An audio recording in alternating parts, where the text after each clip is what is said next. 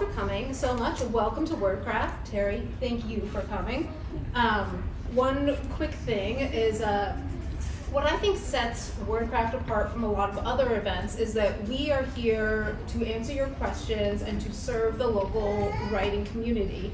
And to that end, I highly encourage questions. Please, throughout the event, feel free to raise your hand. Natural breaks in the conversation. I'll call on you because I really want to make sure we're talking about the things you guys want to hear about. With the caveat that we are here to focus on world building. So I know we're all very excited to have Terry here. Let's not go too far off on tangents. We'll try and keep it focused a little bit. And yeah, I think we should just dive in. So again, Terry, thank you. We're so excited. My first memory of reading a novel is The Sword of Shannara. Like the earliest memory of holding a thick book in my hands. And I was so obsessed with your books as a kid that my town librarian would, as soon as they came in, set them aside and bring them to school for me. So this is a very exciting day for me.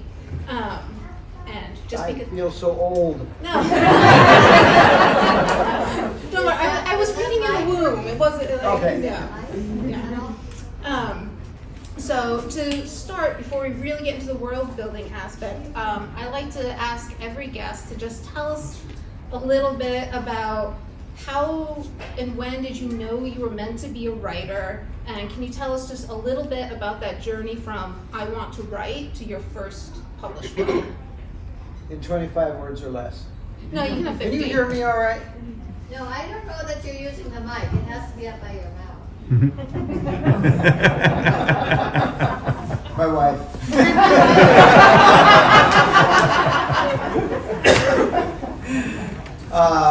Well, I've known, I tell the story all the time, so I'm very familiar with it. I knew I wanted to be a writer when I was 10 years old because I wrote a story for my 4th grade classroom and as part of an assignment, and my teacher said, you know, gave me some kind of great grade, and she said at the top of this that you should be a writer.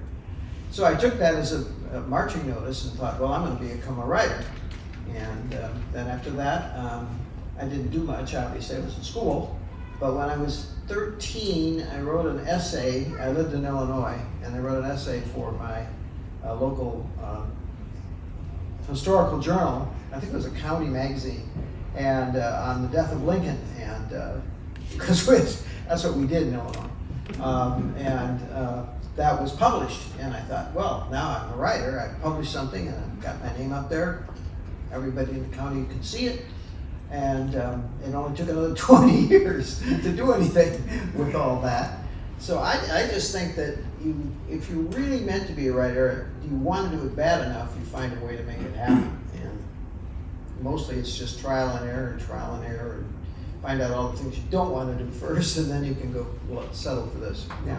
Yeah, that's hitting very close to home. My first published piece was a poem on the back of I grew up in an area of upstate New York called the Adirondacks. It's a state park, and there was a Young Writers of the Adirondacks poetry book that came out, and my poem in 4th grade got on the back cover, and it was just the most exciting thing. But like my strongest memory from that time is that I didn't know what name to use. So I'm published today as Alexandra Oliva. At the time I went by my nickname, Allie.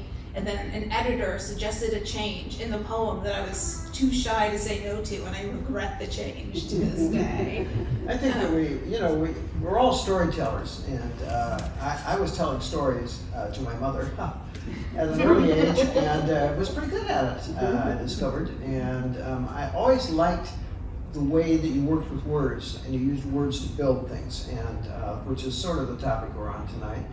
And I think when you have that kind of passion, you have to find an outlet for it. Well, what are the outlets? Well, they all involve writing of one form or another. And for me, it was easy enough because I was not a particularly great student, and I was not, I was all right.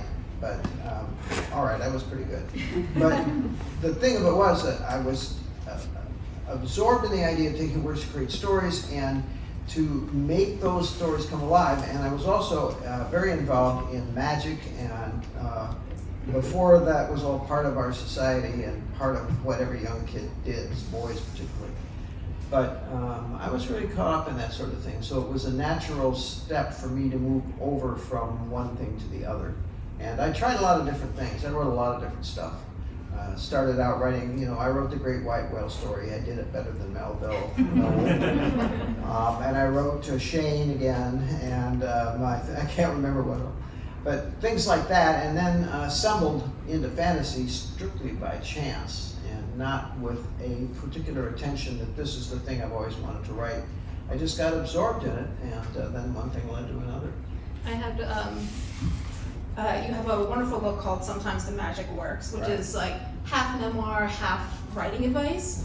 And there was a beautiful section in there about how you didn't set out to write fantasy. You were really interested in adventure stories, and then it was just kind of falling into that adventure world that became the place where you could tell these kind of stories. And again, that really resonated with me because I had kind of the opposite approach, where I just grew up reading nothing but science fiction and fantasy, and for the longest time, that's what I was trying to write your books, essentially. Like my first practice novel, which was never published, was me essentially trying to write a Terry Brooks novel, and that's not my voice. It didn't work.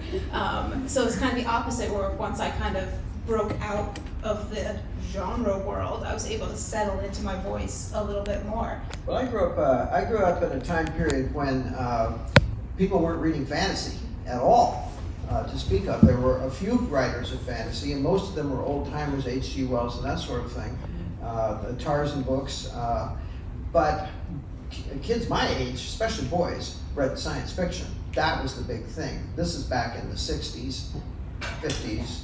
Well, okay. Anyway, that's the kind of thing I read because that's what everybody I knew was reading, and I was very taken with them. And it was only by chance that I happened to stumble over into fantasy. And I think what happens with this sort of thing is that you try a lot of different things, and then eventually you settle on something that fits with who you are and how you look at the world and what you're doing. And I don't know how far we want to get into this, but for me, when we're talking, I'm going to talk about world building here for just a minute. We'll get there. The single biggest factor for me in world building is pretty simple. There has to be a major idea in the story that connects to what we know about the real world. And even better yet, what we see happening around us. And that's what points me in the right direction. Now, I don't know how not writing staying away from nonfiction. If you go into that sort of thing, you have to push into a genre where it's very, you have romance, you have science fiction is part of it, not so much though, but mysteries, different things like that. But the thing about fantasy is that there are no boundaries, are there?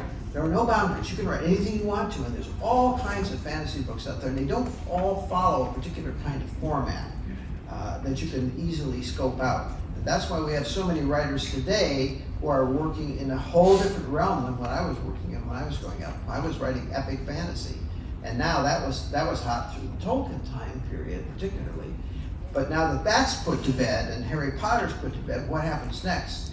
Well, you look at today's writers and what they're writing, and it's pretty astonishing. Absolutely.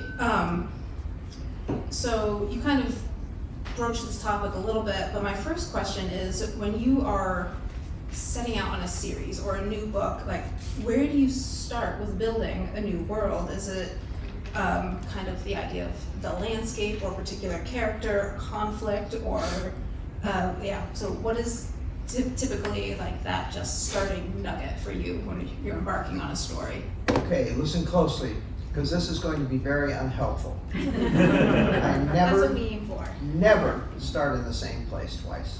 Mm-hmm. I can't think of a single book where I could say, well, I started there and then the next book was the same thing, it's the same thing. It doesn't work that way. It usually starts with a question. What if this? What if that? But it's the kind of thing where you're asking a question of what you see, what's happening around you in the real world, this real world, and you put it into your story and try to answer the question in a different atmosphere altogether. And this works particularly well when we're talking about issues of race and sex and relationships between young and old, between any subject you want to talk about. It works best when you put that story in a different light and get away from all the prejudices that are everywhere. And then you sit down and you say, well, that's it. So what am I talking about? Well, when I wrote the whole, see, I can't remember my old books now. Whatever that, the Heritage of Shanara series. When I wrote that series, it was all about ecology. It was all about what happens when the world goes sick. And it's being made sick deliberately by various problems that exist in society and so forth. That was really the heart of that story, even though the story went beyond that with some other things. What was I doing about when I wrote the Flight of the Gerald Shanara and all of that? That was all about somebody's passage. In this case, somebody who is really, really a sad person who had been corrupted in early years to be something she wasn't meant to be, and who had to find her way back from being the worst possible person in the world to being somebody who counted for something. And that story is 1,000,000 years old. I mean, we've seen that story 100 times. So that was Grianne Omsford. I had to take 9 books to figure out what was going to happen to her. But basically, that was the nature of that story. And it just kind of goes on from there. So those kinds of ideas always spur me. And sometimes it's certainly certain characters impact what you do because you get really caught up in their story when you start to write it. But mostly I think you have to sit down with that sense of this is the story, the heart of the story. I don't know where I want it to go, but this is the heart of the story. And then you start, the story, if you're writing the story the way it's meant to be written, for me at least, it's always a case of, if you write the first chapter, it will tell you what the next chapter needs to be, which will tell you what the third chapter needs to be. There's a pattern there to doing this often enough that you can see exactly where the story needs to go. And all you need to do is keep straight what it is that you're trying to do with the whole story, so you don't go from the desert to the ocean and all of a sudden and wonder why you're drowning. You have to follow that sense of where it needs to go. Yeah. Question. And that, yes. Great. Can you please go back to the first principle that you said about the story in the world and give an example? I got a little lost. That the story has to be something that relates to the world. Oh, just that what I see in this world is what I write about. So, at any given time, depending on the story, I have so many examples. Whenever I see something happening out there that bothers me, that's my favorite thing. I read a newspaper again for the 80th time. It's the same story, but it's different because it's about different people, or the story is slightly different in the way that it comes about. So I read the story and I get all upset, and it's easy for me to do that because that's who I am. So I get upset, and then I think, well, what do I want to write about this story? What would I do with it? And so I start asking questions, and questions lead to more questions, and so forth, until something comes up there where you kind of have a kernel of something that's really important. So in the Grianne Omsford story, the question was, for that story, it was pretty simple. Suppose you had committed the worst possible crimes. You've killed people deliberately, relentlessly over a period of time. How do you ever come back from that, really? How do you come back from that? Well, you do good things, right? And if you do good things, then you are forgiven. Under all religions, you're forgiven for what you've done. Well, maybe not all of them, but most of them, you can be forgiven. However, the truth of the matter is that doesn't necessarily work, because we don't simply forgive people who have done really bad things. I thought for a long time my perfect example was all the strange religions that had the 10 type of religions where there were all of these conversions made, and people could come in and confess, and then they would be forgiven, and everything would go back to being, the biblical approach of how you have wiped away your sins, so now you're all right. But in real life, it doesn't work like that. That's just a fiction. And how it works is entirely different. For somebody to really be forgiven and to really you have to do a lot of different things to really get yourself back to where you're going to be.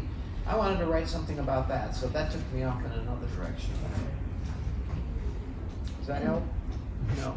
Yes, I see nodding. So you talked a lot about how kind of big picture issues will inspire you, especially if it's something that makes you angry.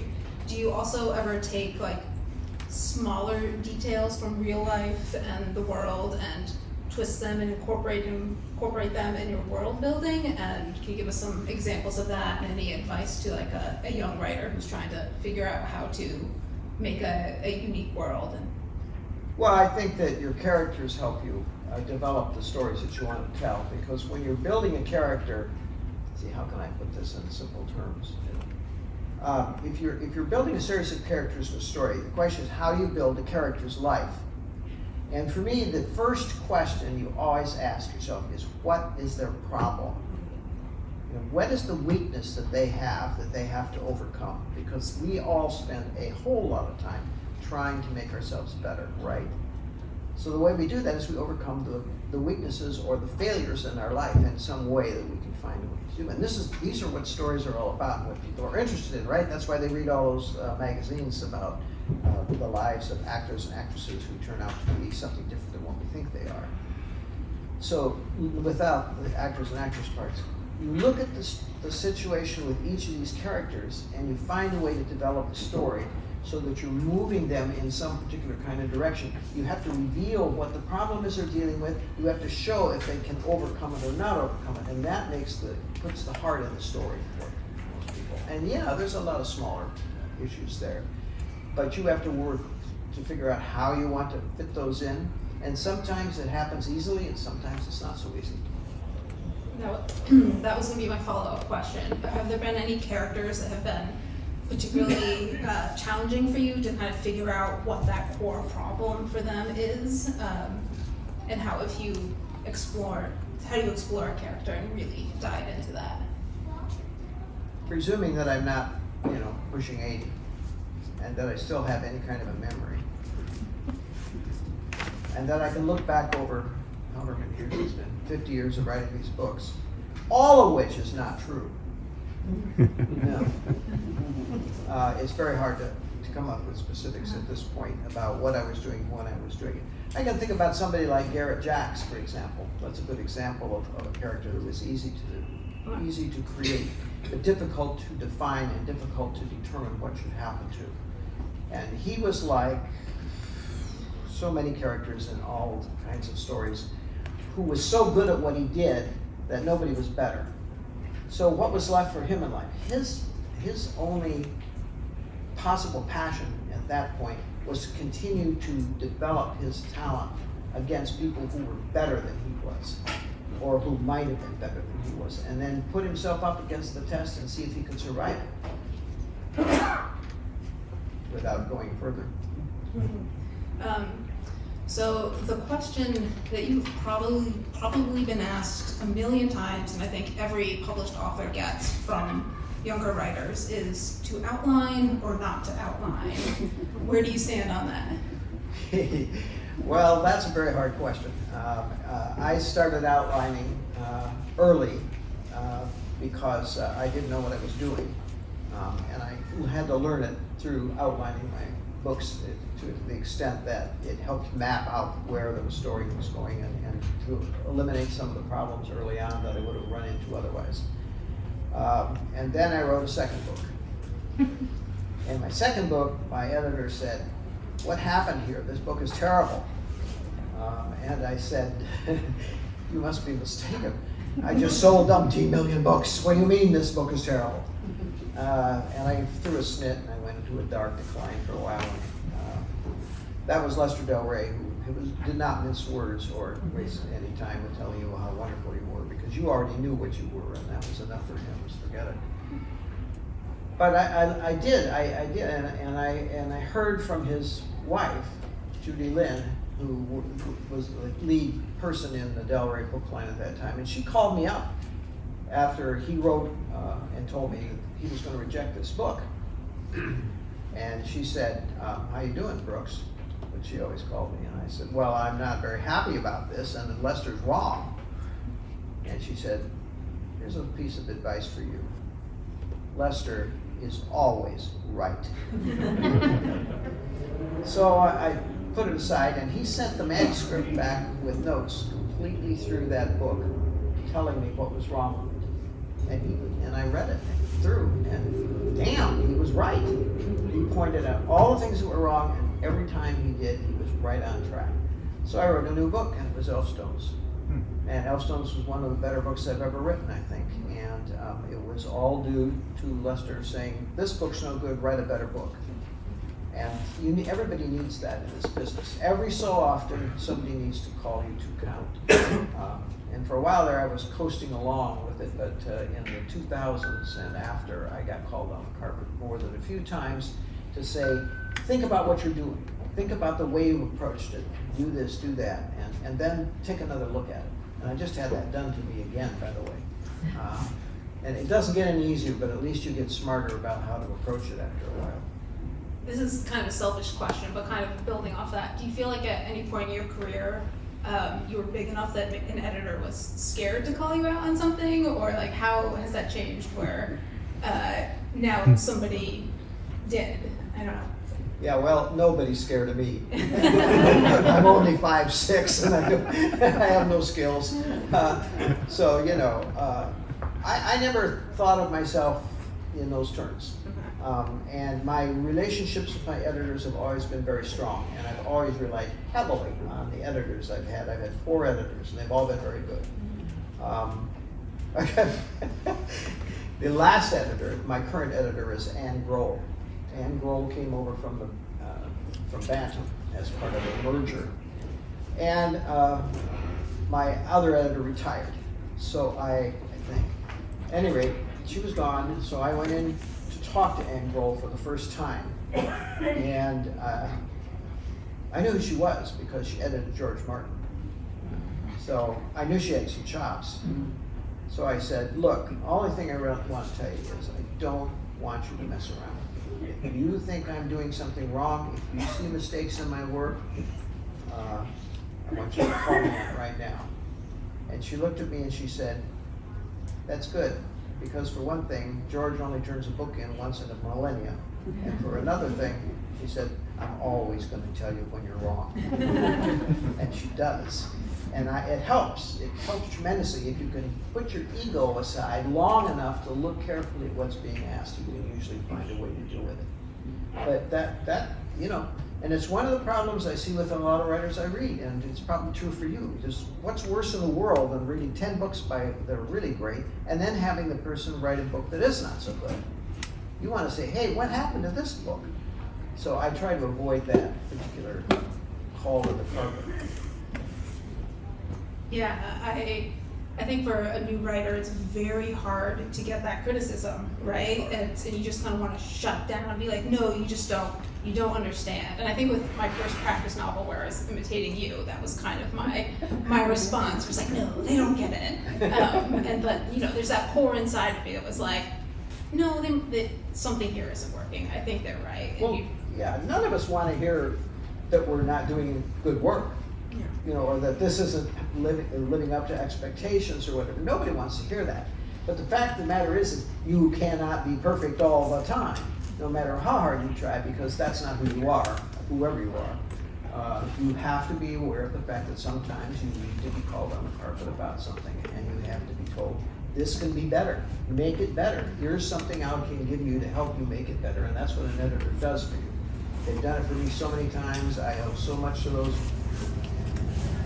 2 men and 2 women that I don't even know where to start. And that's why every one of them has a book dedicated to thank them for the help that they gave me. I think that's part of what we all look for. Absolutely. I like some of my happiest moments as a writer is getting critical feedback from an editor and then it being like, I know how to fix that. And just being, oh my God, it's gonna make the book so much better. So it's like that feeling followed by like success. It's always that sensation that, how come you knew this and I didn't? Yeah. You know, but they do. They know stuff. I saw a hand in the back. Yes? Sorry, just trip back a little to the world building question. You talk about sort of the world building based on sort of the current events premise, but I wonder about the connection of world building and sort of the development of your plot, and particularly like give a tip for, how do you give yourself permission to keep writing if you haven't finished building out the world? Like getting distracted into filling out some rule set or researching a name or just silly things. How do you kind of balance that? That's a really good question, and it's very important. I get by pretending I know a lot that I don't. It works great, you know. This is why I was a lawyer, was to learn how to do this. And I learned it. It's really very helpful in life. Pretend you know stuff and then you don't. Or become a politician. I don't know. Any of those things work. But I think what you have to do really is you have to realize that world building does not mean putting everything down in a big lump. You know, world building is to be done piecemeal, a little at a time. Reveal this when it's necessary. Don't reveal something until you need to reveal it. Then reveal it. Up to that point, you don't need to do it. So give yourself the space to put these things in at intervals where they seem to fit best. Now that's something you learn by doing as much as anything else. It's easy for me to sit up here and say that's how you do it, but you have to write a few books before you get a sense of how that works for you, because everybody's different in this business. That's why it's always hard to talk about how do I become successful as a writer. I don't know. I don't know how I'm successful as a writer. I just found a way to do it that works. And it's mostly a case of you have to work at it till you get it right. And as Ray Bradbury said, you know, if you want to be a good writer, write 1,000,000 words and then you've started. You know, throw it all away and then start again. Then you'll be all right. There's that sense that you have to get into the way of doing it. I mean, I've written 42 books, 2 of which aren't published yet. I'm working on the 43rd right now. How much do I know? I know as much as I know for having gone this far. Do I still learn all the time? Absolutely, every single time. And sometimes I relearn, for crying out loud. It's just in the nature of what you do because it's complex. The thing I would add to that as someone who's not written quite as many books is that a lot of my world building comes through revision. Like a first draft often will have the big info dump and I'll just put it in there so it's out of my head and on the page and I know that I have to move it later. Or as I get further into a story and I understand some more details on revision, I can go back and add it in. So if you're really... That is listen to her. That is an excellent piece of advice. And there are all kinds of ways that you can revise. So you don't need to lock yourself into saying, well, I'm going to write the first draft, then I'm going to write the second draft, and so forth. One of the most famous writers I know out there once told me in a panel where I said, are you nuts? After she was done. She said, I go through and I write the story just to get the words down. Then I go back and I work on the plot and write it again. Then I go back and work on the characters and write it again. By this point I'm going, but that's how she worked. And because she's as good as she is, obviously for her, that works fine. What works for me though, specifically, is that I will write a chapter in piecemeal. I'll do 3-4 pages, and then I'll go back and I'll reread those 3-4 pages and revise them. And then I'll continue on with the rest of that chapter, because they run, on average, my chapters run 12 to 15 pages, something like that. Then I'll finish that chapter, and then I'll reread the whole thing, and then I think it's perfect. I'll put it aside. Start the next one the same way. Then when I'm done, I'll give the whole thing a once-over and see how it's holding together. And if there are major plot problems that need to be dealt with or anything else, you have to do it right then. And then it gets read 3 or 4 more times by other people with other minds and other approaches to what's going on. But it's the sense of you polish it over and over, because that's the way you do it. Obviously, you have to learn to love to do this, but you know, you can learn to love your own writing. It's not that difficult. Just keep telling yourself this is really good. But there is a polishing aspect to it that's very, very important, because you catch so much the second and third time you read the book, and you get a much better result by doing this. And I would never tell anybody not to revise and just do it. Although I know some writers who claim they just write it straight through.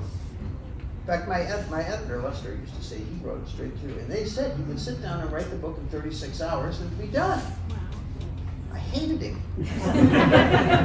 I feel like that is advice that a lot of authors give, though. They say, don't go back and revise as you go. Write the whole a thing. lot don't do it. And I don't like it. that's unfathomable to me. I revise like you so much as I go, and I liken it to kind of like combing out the knots in the story and then going a little bit further.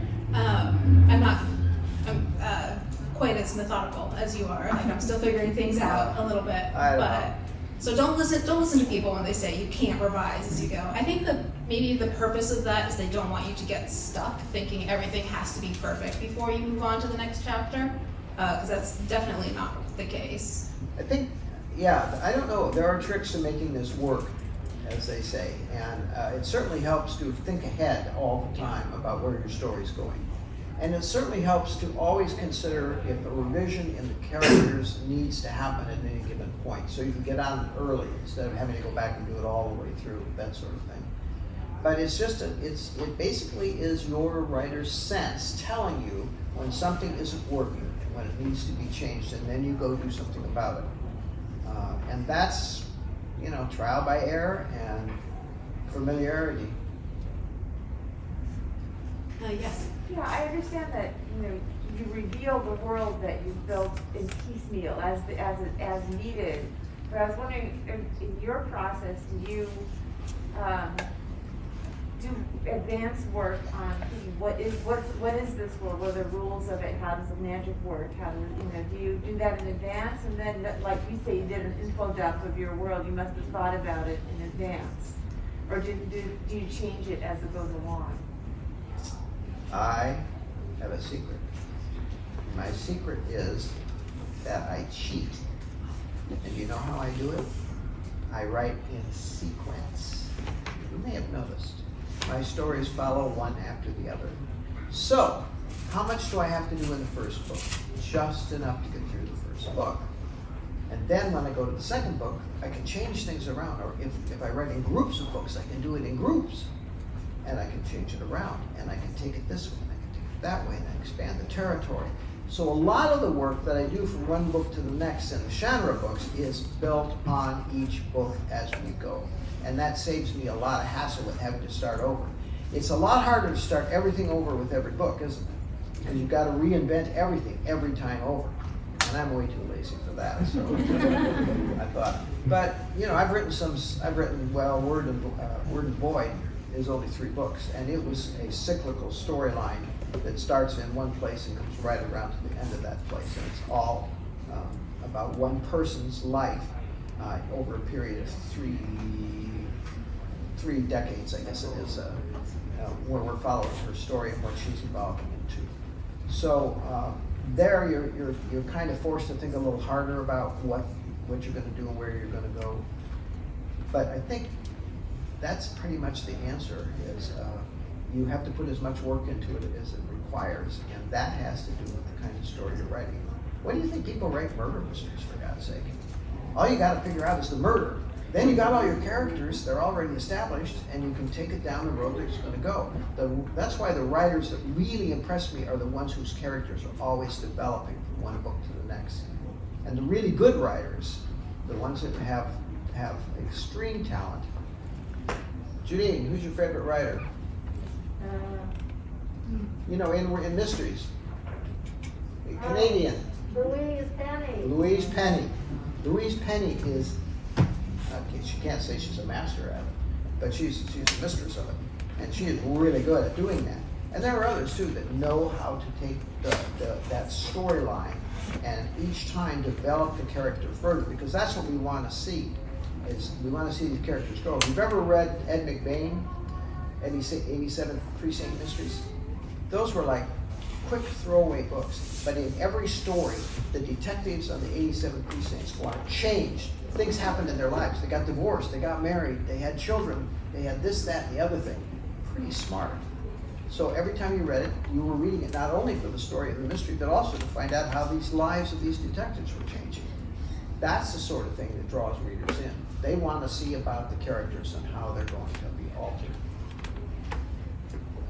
I would add, one thing I do a lot of is jot what if notes and questions to myself, and just it's a thought experiment of trying to, like, for my second book has a strong social media thread, and I wanted to create a social media company that was not quite as evil as Facebook, but still had problems. So it was a lot of like, okay, so there's a school shooting and this kid tries to stream it. How is it possible for them to shut that down? It's kind of like this thought experiment of, so it just a lot of notes of what kind of problems could come up in this world, what kind of answers do I need to have, and possible answers, and yeah, I just do a lot of that work off the page, and sometimes on the page, and I have to edit it as I go. Just want to say, you haven't mentioned the fact that they say that more than 80% of what you know about your world and about your characters never reaches the page. I like coaching. You know, talk about That's true. their lives. You know what the this is- background is, but you don't need to write it all down. This is Elizabeth George again, that I was just talking about. Elizabeth George says this all the time. She gets up and she says, and they say, and she writes, 1,000-page books. And people say, how do you come up with all this? She says, I only write about 20% to 25% of what I know about my characters. She said, people don't need to know all the story, things that are pertinent to that character. They just need to know enough to be able to picture that character and to see the development in what happens in their lives. And they don't have to make it a religion. And I think that's pretty smart.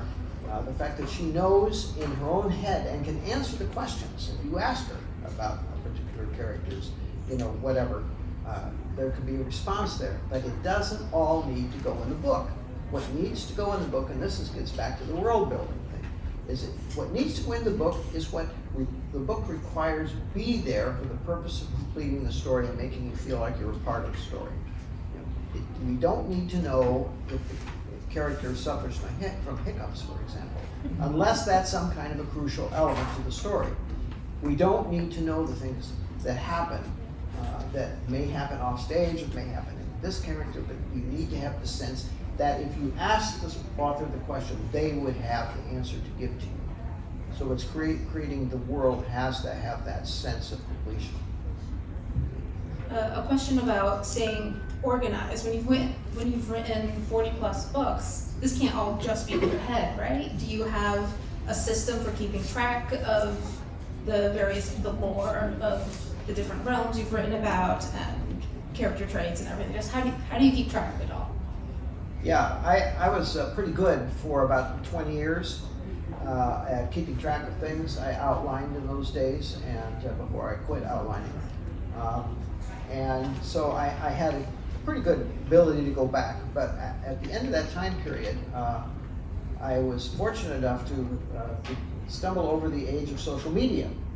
And as a result, my current web druid, Sean Speakman, well, my only web druid ever, Sean Speakman, applied for the job of being my permanent website.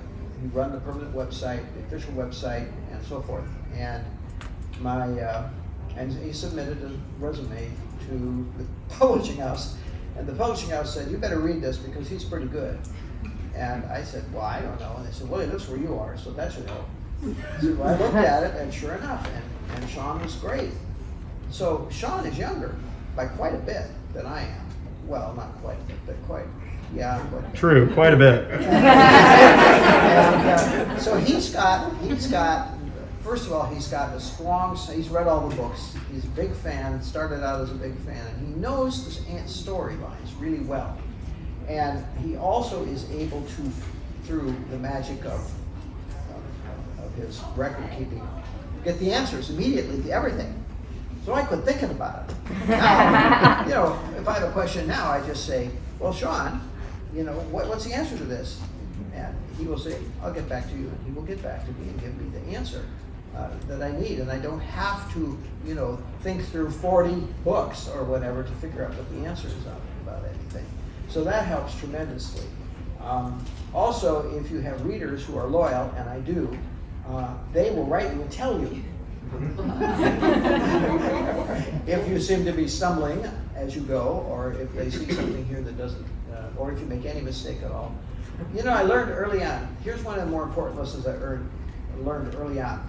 My books have been read by people who, kids, 8 years and up. They read these books. I never thought that was true. Why would an 8-year-old read my book? Well, they do. And they tell you.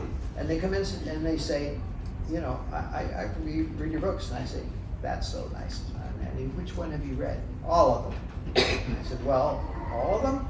I said, you really know? And I'll question them about it. And they know everything.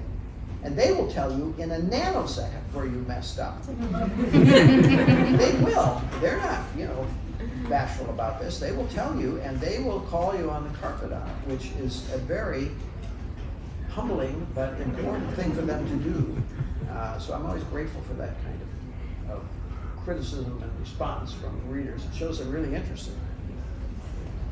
I probably read Elf Queen 20 times when I was a kid. Like, there were details that are still seared into my memory, but I definitely would not have had the gall to tell you if I caught a mistake when I was a kid.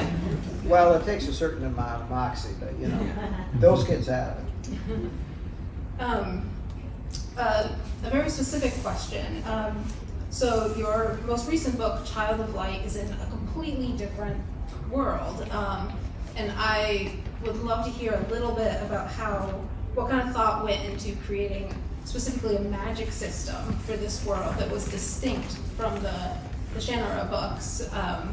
And if there were any points where you're like, no, I can't do it this way, I want it to be different, or yeah, just the thought into creating a completely different world than the one you'd been working in beforehand. Well, after I finished with not a bang but a whimper, the end of the genre series because of COVID, and all the parties and all the celebrations and all that went dead in the water, and they basically just canceled everything out right there, and that was the last book. Well, that's it, it's over. Get a hold of yourself. So I thought, and I wrote another book that isn't published yet, and I struggled with it quite a bit, and I don't even want to tell you what it's about because I'm not sure what I want to do with it. But in any case, I finished it, and then I sat down and I said, where am I going to go with this thing next? And I thought, you know, I want to write a book where everything important starts right away, right now, in the first chapter. You know, I want people, when they read this book, to not be able to put the book down after they read that first sentence. And then I wanted to whiz-bang through as hard as I can right to the end. So I said, well, what would do that? And I said, well, you know, somebody's in prison and they're breaking out and they can't get away, but they're going to try as hard as they can. And then everybody dies except the one person. I thought that would get them. And it really worked well because it really got me, because I got so involved in that book, I wrote it in 4 months. So Child of Light was one of those books where I knew where I was going. I didn't have to think about it. The only question, and the other element of that book, for those of you who have read it, and I'm sure you all have, haven't you, is the problems that exist within the family. Because one of the characters in the family is a very harsh person for reasons that make sense as you go along. But the point is that there are a lot of lies, there are a lot of misconceptions, there are a lot of deceptions, there are a lot of pretenses that go on in your story, and you don't know about them until you come across them and somebody reveals the truth. And I like that aspect of the story too, because I wanted Oris, who's the main character, to not have any idea who she really was.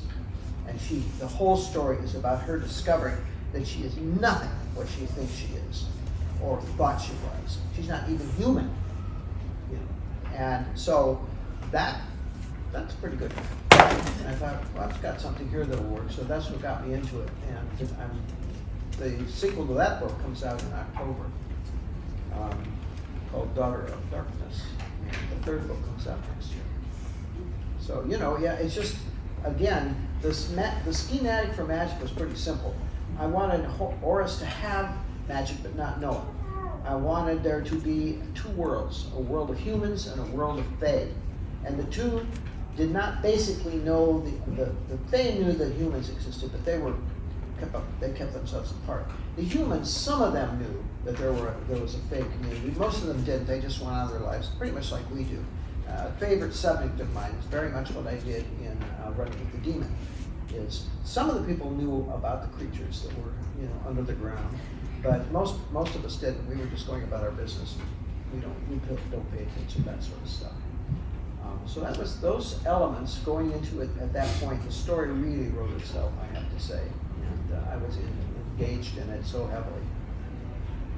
And then you turn a book in like that, and you don't know what the response is going to be. But the response was. It's funny because when I wrote the Shiner's books, the critics by and large said,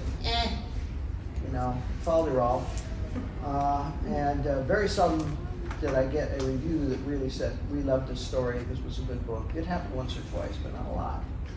So I write this book, and I got 1 million great reviews. Everybody loves this book. I sold about 1/3 of what I would have sold in the other. So you just never know. Pick your poison. Slightly different topic. Are there any mistakes that you often see beginner writers make just over and over? Anything you would warn against, particularly in world building, but anything else as well? Don't overuse words. Don't, every sentence does not need an adjective. Be spare when you can. Usually less is more, and less is better for that matter. I see an awful lot of books that are way overwritten that don't need to be. Some writers can do this because they're so good with language, but they are few and far between. And for the most part, most of us are just workmanlike writers, and it's best if we keep our language pared down as much as we possibly can. I didn't do that in the old days. The first 3 books I was all over the place, and I admit it. I go back on those books and I have a little shudder now and then as I read the way I wrote things. But that's how you get to where you are. So you just have to do it. So that's the one thing I see as a problem. I was also taught, if you're trying to write the big story and the great idea, just forget it. If you think you're writing something original and wonderful and so forth, somebody else has already done it. So don't get carried away with that. Just tell a good story. Make your story good. Your voice is your voice. Nobody else has your voice. So however you tell the story, it's going to be different. Don't get all caught up in the idea that this story's been done before. Because, after all, that's what we're looking for, isn't it? Why else do people read the same kind of book over and over again? It's because we loved that story before, we want to see another one. That's it. That's what counts for everything I've done, for gosh sakes. So I think I would caution people about those things, and don't be too hard on yourself. I could have used that advice about overwriting with my second practice novel. I remember going to a conference, and there was a literary agent on the panel who said, every good book, the first sentence somehow encapsulates the entire novel. And I remember hearing that and being like, oh. Next. It goes without saying, my next round of revisions, my first sentence was about a page long. Just trying to make it as elaborate as possible, and obviously it did not work, and I think there was a strong urge to do that. What's the best story ever written? How does it start? Call me Ishmael. That's me.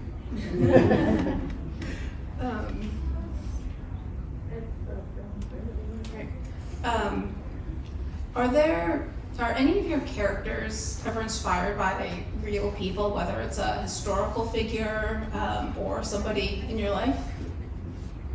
Well, God forbid. No, I don't write anything about anyone in my life. I don't. I may pick up aspects of people's characters that mirror those of people in my life, but I never rely on. Good thing for Sean. Rely close to probably Janine too. Who murdered me in a book? I did kill him off once or twice. No, I really don't. I think that the what you need to do is you need to treat your characters. This is what I forgot to tell you this. The way to treat my characters is we have a calling of actors, and they have to come on stage. And each of them comes on stage, and we look at them, and we see what they're like, and how they behave, and how we view them, and so forth.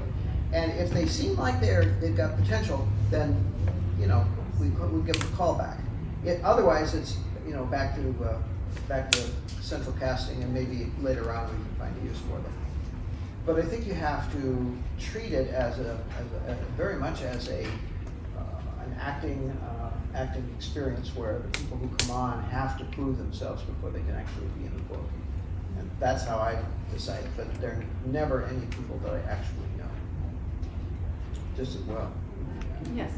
Hi, I was just wondering, obviously prolific writing with Shannara, how did you decide that you were ready to move on? Did you have an original story arc? I mean, obviously it's a huge time frame involved here. Did you have an original story arc and you said, okay, I'm done telling the story, or did you just kind of wake up one day and say, you know what, I'm ready to do something new? Yes, sir. I wish I could sit here and tell you I knew where I was going even 3 books ahead. Mm-hmm. Never did I know that. I didn't have any idea if anyone even buy the first book, I didn't have any idea if I could finish it. It took me 6 years. So I was writing up 1 book at a time, and then I would finish the first book, and I would start to think about the second book, because that's what they say, how are you coming with the next book? So you think, well, okay, I don't know. It's pretty good, it's coming along. And then you go home and think about what it ought to be.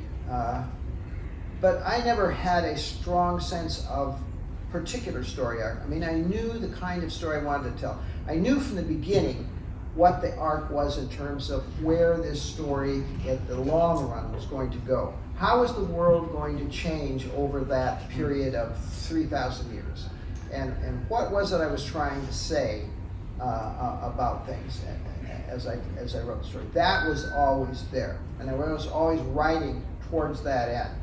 But in between, I wasn't even thinking about it in concrete terms. I was thinking about how does this story relate to the last story, and how will it relate to the next story? So you take it kind of 1 step at a time, like you go through one of those puzzle gardens or something like that, and determining where you're going with the story. I wish I were more brilliant, but I am not. And for me, it's always been a kind of find your way the best way you can, develop your characters the best way you can.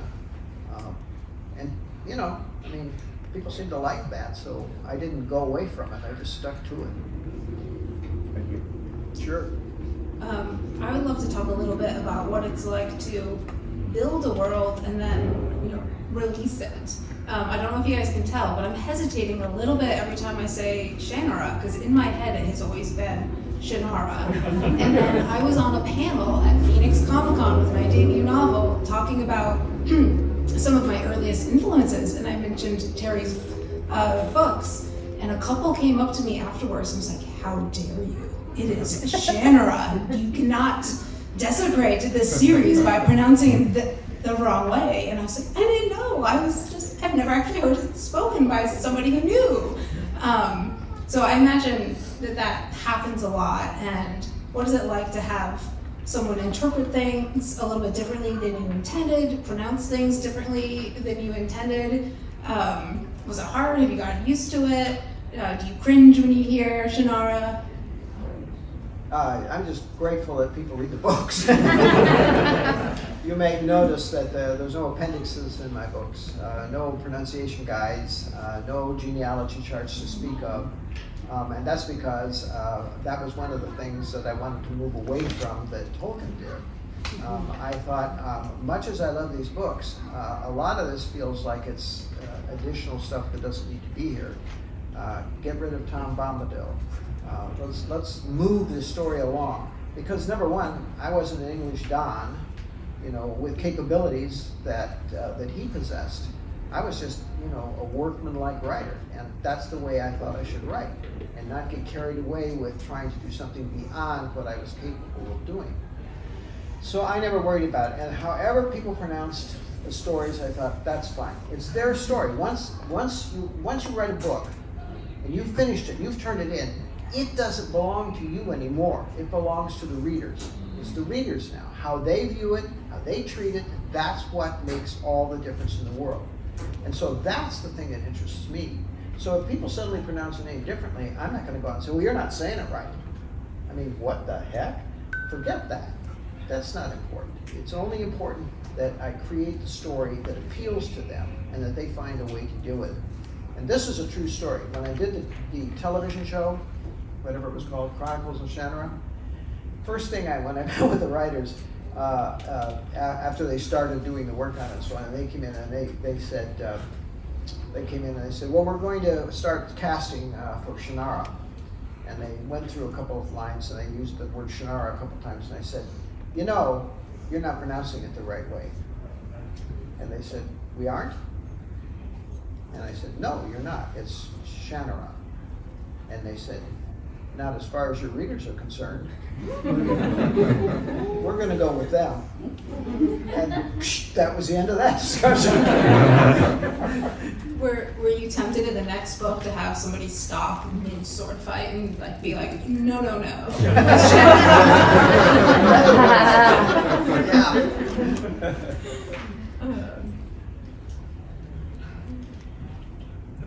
So, again, slightly different topic. So you've also written 2 movie adaptations. And I would just love to hear a little bit about that experience. And was it constricting, like confining to work in somebody else's world, or was it like playing with new toys? Well, I'm going to try and keep this brief because there's so much I could say, and much of it you don't want to hear. The first one I did was the Robert Williams cast, what's his name? Peter Pan. I lobbied for that job. God help me. And I got it.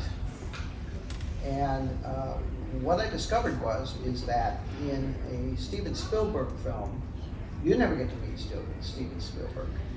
In fact, you never get to meet anybody except, you know, minion number 1 and 2. And they tell you why it is that you cannot see or look at anything. And that everything you do has to be signed under secrecy. Think, oh, for crying out loud, you know, what am I going to do? Run out there and sell it to the, I don't know. I don't even know who they want. Anyhow, so I spent that movie in such a snit, even though I was happy with the way the script turned out, all of that. I was happy with the story. I liked the way the story went, and I felt like I captured the parts of it that I needed to capture. But I was not happy with the way it worked, and so I went out of there and I said, I'm never going to do this again. This is the end of this. I'm never writing another. Don't ask me, don't tempt me, don't do anything. So for 5 years they ignored me, and then they called up and they said, you know, Steven Spielberg wants you to write. Not Steven Spielberg, the other guy. George Lucas. George Lucas wants you to write. Yes. Thank you. The first Shannara, the first. The Phantom Menace, Yeah, right? Phantom Menace. And I said, no, I'm not going to do it. And I was talking with the president of Ballantine, so that was a fairly bold thing to say. But she said, you might want to think about that and maybe go talk to your family. And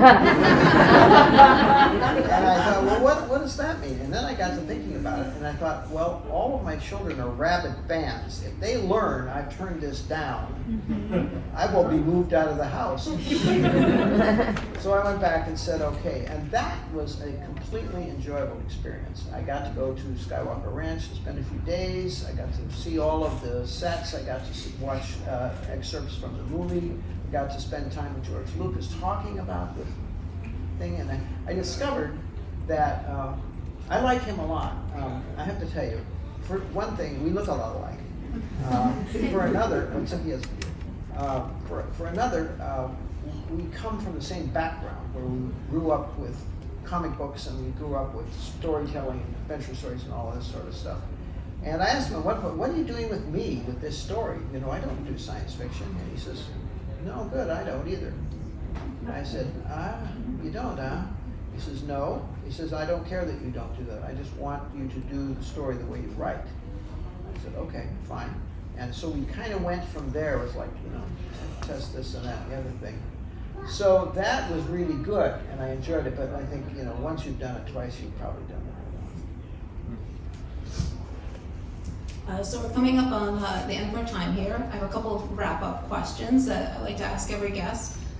One is, can you give some examples of either some really good writing advice you've received or some really bad writing advice that you've received over the years? I blotted out all the bad writing advice. The good writing advice was easy. Again, a lot of it I got from early on from Lester Del Rey. He was a master at putting a story together.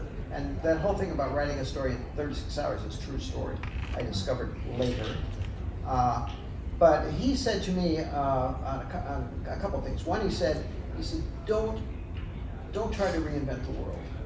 He said, write what you know, stick to what you know, write the story the way you would tell it to somebody if you were reading them for the first time. Do it that way, and you'll save yourself a whole lot of trouble. And that was probably the single most important piece of advice I ever got. And I still to this day kind of stick to that storytelling form, because I believe that you're better off not trying to overdo what you might think you can do, but to stay true to what's gotten you to where you are. And finally, are there any books that you've read recently that you just loved and would recommend? Yeah, about 500. How much time we got here? Well, let's see. What would I talk about? I would certainly talk about The House by the Cerulean Sea by T.J. Klune. Amazing, amazing book. I loved it so much I got hold of him by Zoom, and I told him how much I loved that book. And he was sort of like, whoa, you did? I said, no, it was a terrific book. It's probably the best Zoom call of his life. That book made me cry. It really did. It makes me cry just thinking back on what he did with that. I enjoyed that. I don't, it's really hard to say. I always have trouble when I'm trying to think about the books that I've read and try to remember what they were, because for some reason I don't seem able to do that very well. I read a lot of literary fiction, believe it or not. I know it doesn't show, but I do. So I read M.R. Tolles. I think he's a terrific writer. Lauren Groff is terrific. The guy who wrote, I can't remember any of these things. My mind goes blank. Who's the guy from New York that we like so much? Oh man, so many. Oh, Peter V. Brett. No, not Peter. Not Peter, no. The one who wrote the Magicians. Oh, Lev Grossman. Lev Grossman, yeah. Terrific writer. Well, that's what jumps to mind right off the bat, but I know there's a whole bunch more I'm not talking about. I liked Emily St. John. I'm looking at Glass Hotel back there. I don't know. I just read. I think one of the things that I encourage, maybe this is something important, is if you're writing fantasy, read something else. Read something else, because really, you'll never grow as a writer if you only read the same thing you write. You need to read outside your field, and you need to read things that appeal to you as a person, as well as what appeals to you as a writer. And so I spend at least half of my time reading books that have nothing to do with what I write, just because probably most of my ideas that are good, are really good, come from reading other writers that don't work in my field at all. And it opens up the avenues that I might have not opened up for myself. Okay. I think that's a great note to finish things up on.